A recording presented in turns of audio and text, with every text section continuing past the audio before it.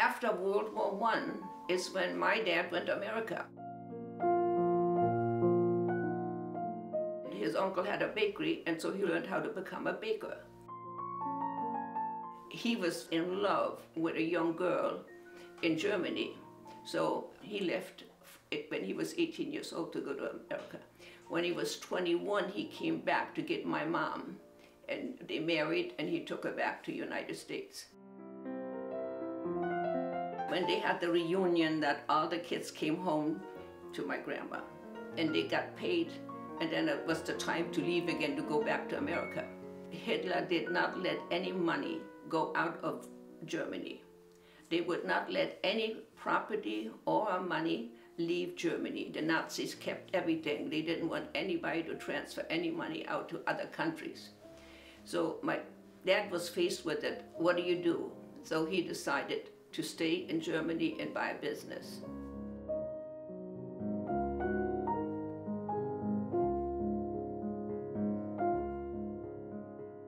In 1939, my first day in school is when the war started. And I was a child. I didn't really understood too much about war at that time. But the change in the first year in Germany was people got issued stamps. They only get that much food, on stamps. They couldn't buy more. People were, called into the war. Didn't want to go to the war, but they had to go. So a lot of things, just when I was a child, I saw the changes that happened. I didn't quite understand at that time. There were a lot of changes that happened, but it wasn't impacting me at that time so much till they started bombing.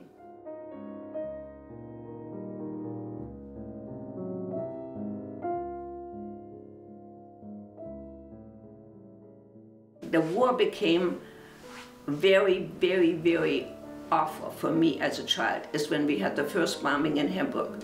That first night when the bombing came down, we had over 100,000 people killed, and that town was really, but almost, destroyed.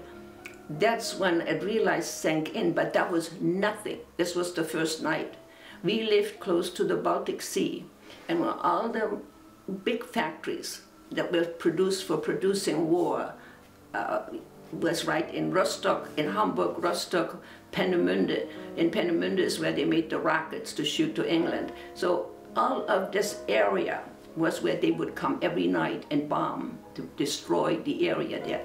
But side effect of bombing is, in the beginning, the German Air Force was trying to shoot down these bombers.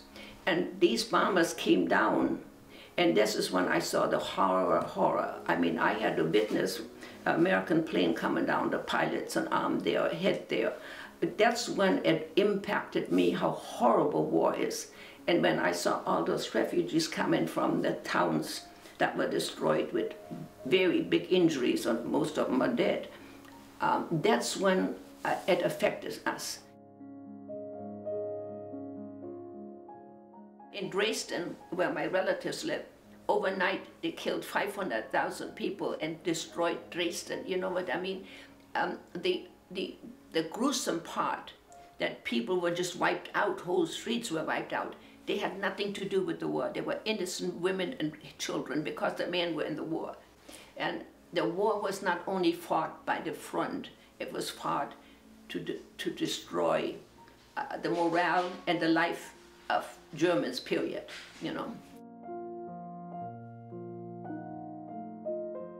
The thing that I think we sometimes forget that the Germans were so much victims than anybody else. Because there were so many bombs come down, my mother decided, with help, to build a bunker. And it was very deep in the ground with straw things and all that. They created a bunker. And the bunker was there not for if a bomb came down, no problem. But all the debris that was really produced when bombs came down someplace else, the airplane came down, the debris is all over the place. That's what people got hurt more than sometimes just from the bombs. So every night or every other night when those bombs came, the sirens went on, and my mother said, "Get your coat, we're going to the bunker." And so that one night after I saw all the dead people and I saw all this, I had a nervous breakdown. I said to my mom, "I'm not going anymore. I want to die. I will not go anymore. I want to be here and I want to die. Everybody else dies, I want to die too." I couldn't bear anymore the pain of what I did see that day.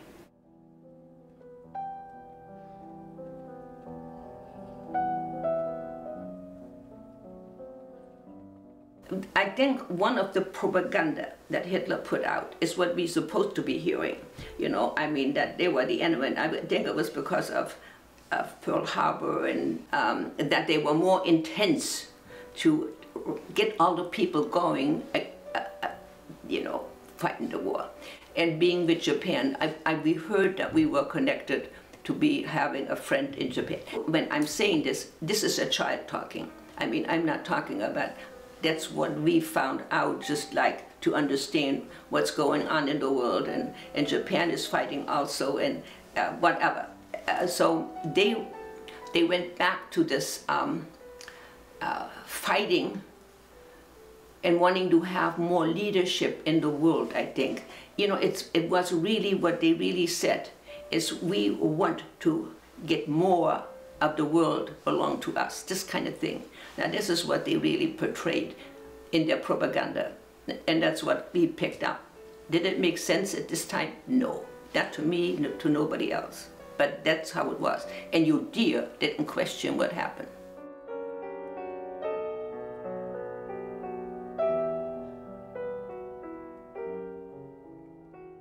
All the things that were going on, nobody believes that. He says, why did German people didn't know all this was going on?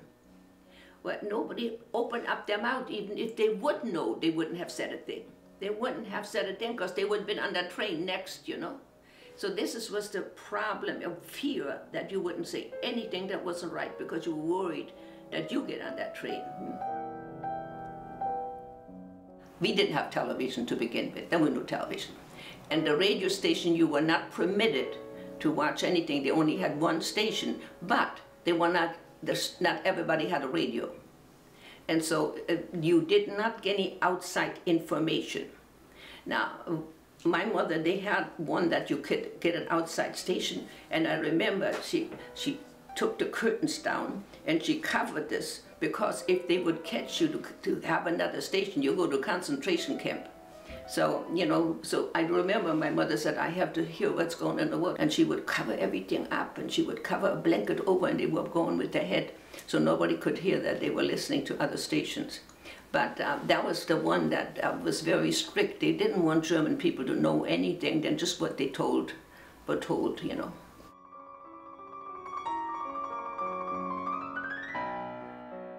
We didn't have any teachers. And the one teacher, and when we had two, they had to teach all the kids, all grades. So what they did is they put like 3 or 4 grades together in one room and did the best they could, you know, for what they teach.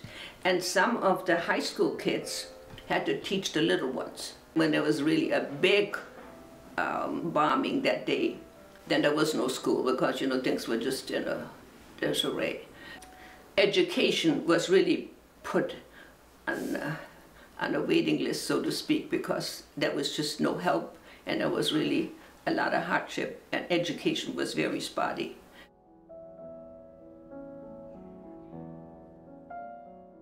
You know, for Christmas, we had a tree And we baked little cookies from the syrup and everything, and the cookies were cut, and then we put them on the Christmas tree. But there were really no presents to give. So one Christmas, I got a doll. Now, I could not imagine how happy I was then, because there were no dolls, there were no toys. And so I got a doll. That was unbelievable. I had a doll. And I mean, it was the biggest presents I ever got. A young girl wants a doll, you know, and I got a doll. Now, my mother probably traded it for butter or something like this, because it was a trade probably. They went out on the store, so she got me a doll.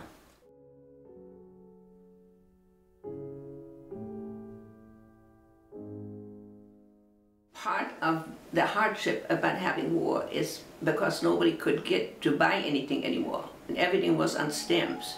So it was very limited what people had. So all the kids, because all the men went to the war, all the kids had to work. Everyone had to work. I mean, on the farms or wherever work had to be done, they had to take over working. And many vacations in the school were geared to, if the harvest of the potatoes were, the kids could all go for a week or two, pick potatoes. Or if there was any kind of crop, they would get off for a week to help, because there was not enough labor to do the work, including me. So we worked and did everything. We learned so many things because we just had to learn how to do it. When we were not in school, we worked. You know, the animals had to be taken care of. They had to be fed. We did all the work that needed to be done by men before, but the men weren't there.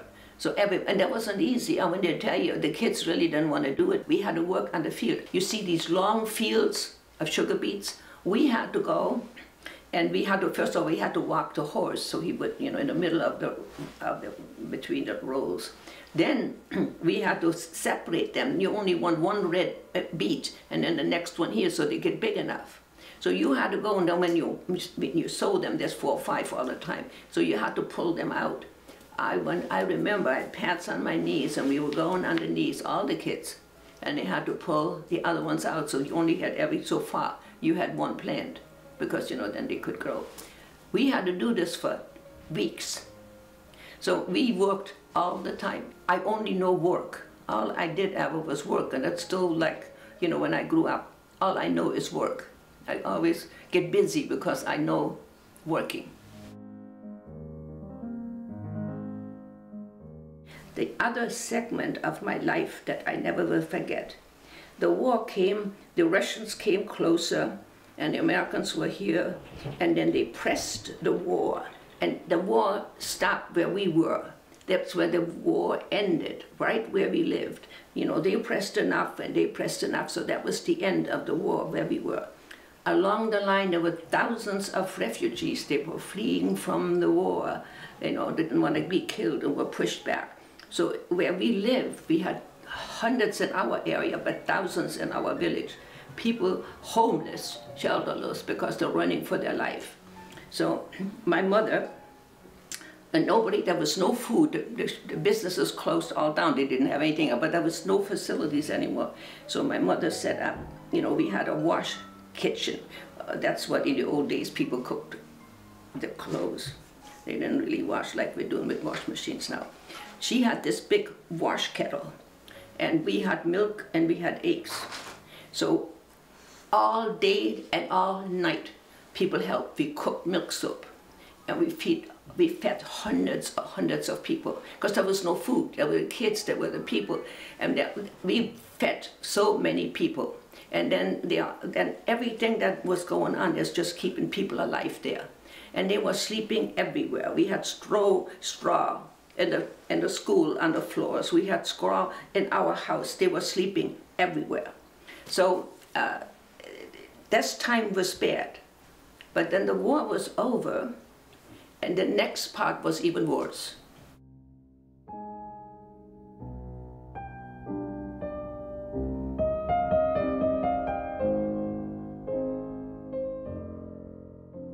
Well, after the war, since we were listed, I was listed on the American consulate, they sent the first care package to me.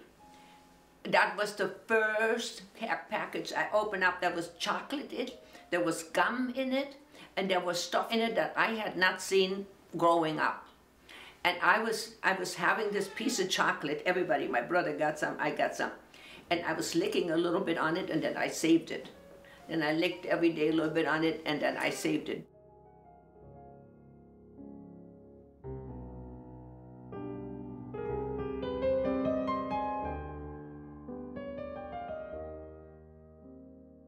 There was no announcement. The Panzers, you know, the big tanks came faster down, and the shooting was coming like crazy, and we were all hovering everywhere, and it would close and once it stopped. We only knew the war was over when the Mongols, the army, came in with big noise and came and raped everybody they could get and plundered everything. They plundered all the houses because their commander told them they have 10 days to do anything with the Germans they wanted to. Well, who they were women and children. They raped every woman they could see, even nuns. They raped everything. My mother hit me. She was hiding me for a long period of time. And she, not an old woman herself, in order to feed and get around, she had a big coat on, and she put cow manure all over her because they wouldn't touch that. And she could move around and still, you know, function, giving me food where I was hiding and doing things all the way around to make it work, everything yet. And so this was going on for 2 weeks, very hostile. Then the commander gave them orders not to do this anymore, but they didn't stop for some time. We slept at night with our neighbors. Their grandfather, their Opa, was building a hideaway for the women. And the women from the village, the young girls, were all there because he would hide them. When they come, you know, after the 2 weeks, he would put them away there. And there was a big hay thing, a big hay barn. And he made a hole in it, inside it was empty. And then he built a long walkway. You know why? When the Russians came, they had these big barnets. They would go everywhere to see if people are there or if they find something. You know, they found a lot of jewelry this way that was hidden. They would have these things. So he made it far enough away if he was going to look for. They were looking for it. They couldn't hurt us. And that's where we would be at nights. So one night, things calmed down and we didn't go there. And they came. So Opa says, what do we do? They had these big lights shining on, wanting to break in. He took their they had a liquor telephone. You know, they had no telephone service at that time. But that liquor telephone looked like a regular telephone. I mean, you know, dials on it, on a here. So he went there in the window and dialed, Commandante, Commandante, he said. And then he dialed and Commandante really loud so they could hear it. And they took off because they knew they're not supposed to be doing this anymore, you know. But that was the story. It was, he saved all of us, all the girls and us, because he made sure they wouldn't come in all in masses doing the same thing over again, you know. My grandfather has a big farm right on the Pena River. Beautiful, beautiful, beautiful setting. And the young ladies in the city came to stay there when the war was coming closer. They were staying there, you know, they had a lot of buildings and everything. They would hide there because they didn't want to get hurt in the war with bombs and shooting everything. So when the Russians came, they found that farm. And there were at least 12 girls, 10 to 12 girls there, young girls. And these Mongols, you know, Mongols are people, they have been in the army all their life and they're just fighting. So they came in, they tied these girls on the bedpost, and raped them and raped them and raped them. When they finally left, my old grandpa, cut them off, and 10 of them cut their wrist and died, killed themselves. They did unbelievably bad thing to young girls, I mean, there. And that happened in my grandpa's house. I mean, these were the things that were gruesome what they did, yeah. So anyhow, that was the worst. I mean, the war with bombs was bad, but that was even worse. I had nightmares for a long, long, long time because we would be, every night somebody was listening if the truck would come with them, yet even after, the first period. And you would watch if they were coming, so you would save yourself.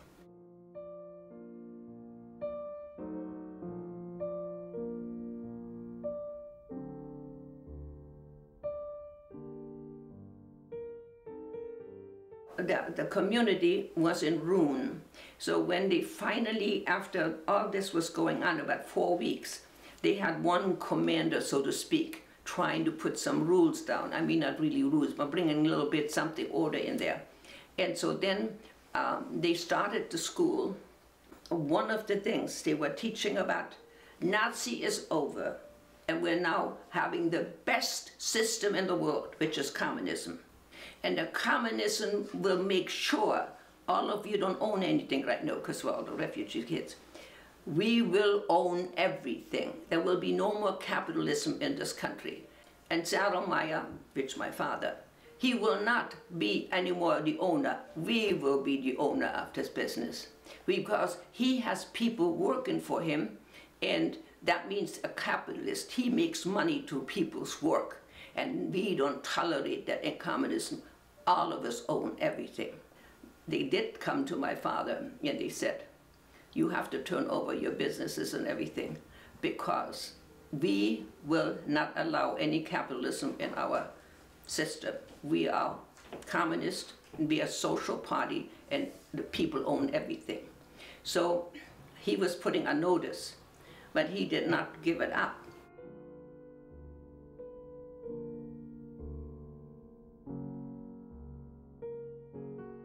At night, that's the story, and that's really the bad story. At night, a lady called, and she said, Mr. Herr Sattelmeyer, you on the list to be picked up with your family. So he said, you need to go, because the reason I called, my husband would really, really, absolutely be angry at me, because your wife fed me for months with my children when I was, homeless and we didn't have anything to eat. I could not sleep to think that you people, all of you, have to go to a camp and be done with for life. So she called and we escaped. We had really a connection to the mayor because you could not leave your residence not more than 30 miles around your home. So you need a certificate that you could go further away than just from that home.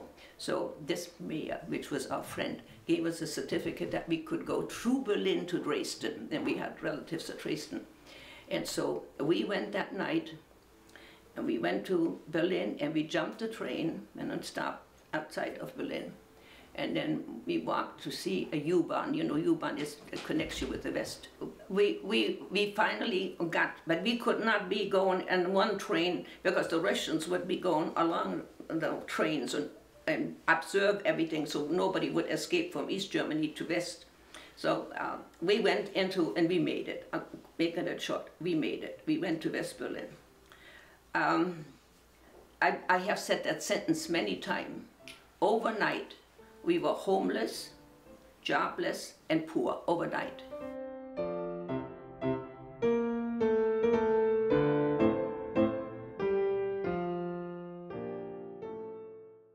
Well, the scary part was nobody understood all this killing that was going on. We really didn't, everybody, my mother lost 2 of her brothers in the war, my father lost his brother in the war. There was so much grief, but it was like, did you ever know when a train goes and you can't stop him? This was going on and nobody could do anything about it. It's like, this is what's happening, but how do you stop? You cannot say a word because you become also one of the people that goes away, because that's how powerful the fear was in people. We all just went along. It's like you're on the train and you're just going along. You don't stop that train. That's how this whole situation as a child was. There was nothing you could do about